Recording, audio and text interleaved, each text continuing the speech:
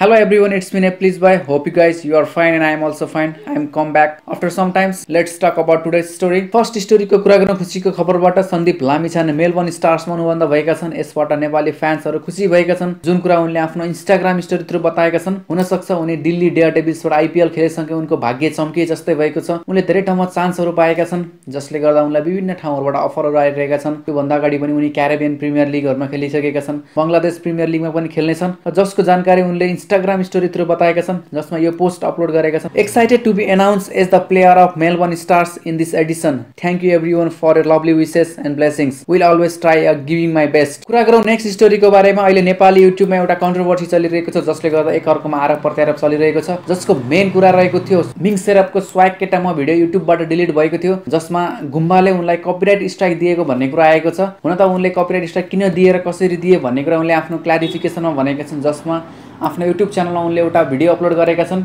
Did I copyright मिङ सेरप भनेर यो टाइटलमा उनले भिडियो अपलोड गरेका छन्। यसको केही पार्ट म तपाईलाई देखाउने छु। So all right guys, a big controversy is going between म रुमान ब्लग एन्ड मिङ सेरप है। अनि द मेन टपिक अहिलेको सनसनी खबर चाहिँ did I copyright मिङ Serap video.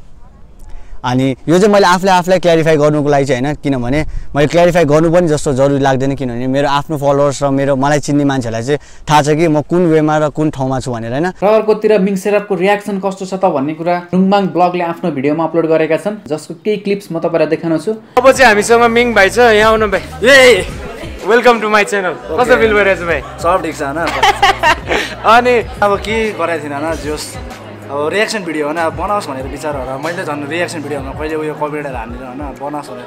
त्यही रियाक्सन भिडियोले अब मलाई कपिराइट हाल्दिन्छ। मेरो च्यानललाई उयो मेरो लाइक भिडियो नै डाउन भयो कि। अनि त्यही रिस उठिरहेको छैन भने त्यस्तो मजाले बोलिरहेछ। तिमीलाई रिस उठिरहेको छैन? रिस त के उठ्न, अब ठिकै हो। तिमीलाई चाहिँ किन रिस नउठेको यस्तो कुरामा पनि? लाइक तिम्रो लगन छ, त्यहाँनिर मेहनत छ, पैसा छ हैन, अरू मान्छेहरूको सपोर्ट छ हैन।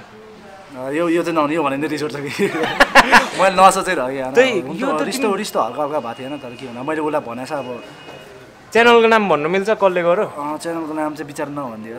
भनौँ मेरो यो च्यानलको नाम भन्दै। च्यानलको नाम चाहिँ त्यो के भन्छ घुम्बा भन्ने रहेछ न। लाइक हिज हल्का खोइ युट्युब गरेछ, हल्का गीत सित गाउनु रहेछ। तर उसले मेरो भिडियो रिएक्सन गरेछ अनि मलाई नै कपिराइट हाने क्या। अब खोइ हल्का के को लागि हो खोइ, अब किन त घुम्बा भनेपछि त यो त सिरियस सिट भयो त यार। यो त फेरि एकैचोटि यो त स्टोरीमा ट्विस्ट आयो त यार।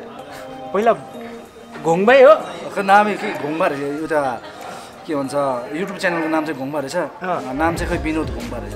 ए हो, यो त मैले। अब कुरा गरौँ टी सिरिज एन्ड प्युडिपाईको बारेमा। युट्युबमा युद्ध नै जसरी चलिरहेको छ नम्बर 1 युट्युब च्यानल बन्नेको लागि प्युडिपाईले धेरै पटक रियाक्ट गरेका छन् टी सिरिजको बारेमा। बट टी सिरिजले अहिलेसम्म कुनै पनि रियाक्ट गरेको छैन। हुन सक्छ उनले यस बारेमा कुनै आफ्नो प्रतिक्रिया नजनाएको पनि हुन सक्छ नम्बर 1 च्यानलको बन्ने बारेमा। सिरिजले आफ्नो ट्विटर एकाउन्टमा यो पोस्ट अपलोड गरेको छ। Just own small step away from beginning the world largest YouTube channel. Grateful to you all for beginning with us through out the journey लेखेर प्युडिपाई versus T सिरिजको live subscriber count upload गरेको छ। तपाईहरु हेर्न सक्नुहुन्छ। Next स्टोरीको कुरा गरौँ क्यारीमिनाटीको बारेमा। उनको second channel क्यारिज लाइभमा community guideline strike आएको थियो जुन स्ट्राइक अहिले रिमुभ भइसकेको छ जसले गर्दा उनले 3 महिनासम्म लाइभ स्ट्रिमिङ च्यानल बन्द गर्नुपर्ने अवस्थामा रहेको थियो। तर यो अवस्था अब रहेको छैन जसले गर्दा उनी आफ्नो च्यानलमा लाइभ आएका थिए जसको टाइटल रहेको थियो आई गट ब्यान्ड। उनले स्टार्टिङमा यस बारेमा केही कुराहरू भनेका छन्। लोगों को नहीं पता हुआ ये था कम्युनिटी गाइडलाइन स्ट्राइक आ गया था चैनल पे जिसकी वजह से मतलब काइंड ऑफ मैसेज आया मेरे पास, भाई तुम्हारी ऐसे बोलते हैं यूट्यूब वाले, भाई तुम्हारी यार वो जो लाइव स्ट्रीम है ना,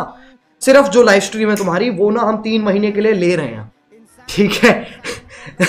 तो मैंने कहा भाई यार ये क्या बात हुई। मुझे पता है तुम में से कुछ लौंडे हैं चूतिए से जिन्होंने वीडियो रिपोर्ट की, उसकी वजह से भाई यूट्यूब से हमारे किंग हैं, यूट्यूब के हमारे रोबोट्स ने, हाँ यूट्यूब के हमारे जो रोबोट्स हैं, यूट्यूब वाले जो बॉट्स हैं, उन्होंने भाई हाँ उन्होंने क्या कहते हैं रिव्यू किया। और रिव्यू उनका तो क्या ही रिव्यू होता है, उनके हिसाब से हमने गाइडलाइंस को वायलेट किया। उनको लगता है कि हमने गाइडलाइंस को वायलेट किया, लेकिन मैं आज सोच रहा हूँ साला मैंने ऐसा क्या कर दिया। नहीं अब कुरा गरौँ के अचिभमेन्ट्सहरुको बारेमा।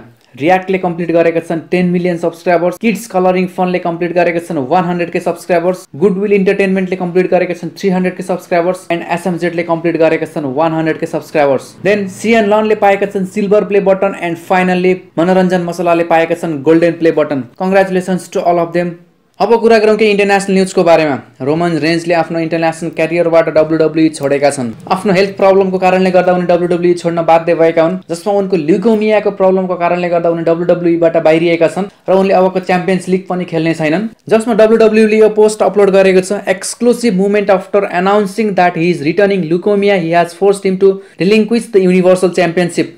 जसमा यो भिडियो अपलोड गरेको छ। साथै रोमन रेन्जले आफ्नो ट्विटरमा यो कुरा पनि पोस्ट गरेका छन्, thank you to everyone who reached out, I can't put into the words what it mean to me, you angry and positive motivate me to get better quickly it get back in the ring, but for now I am going to spend time with my family and focus on my health. Q Jay Roman.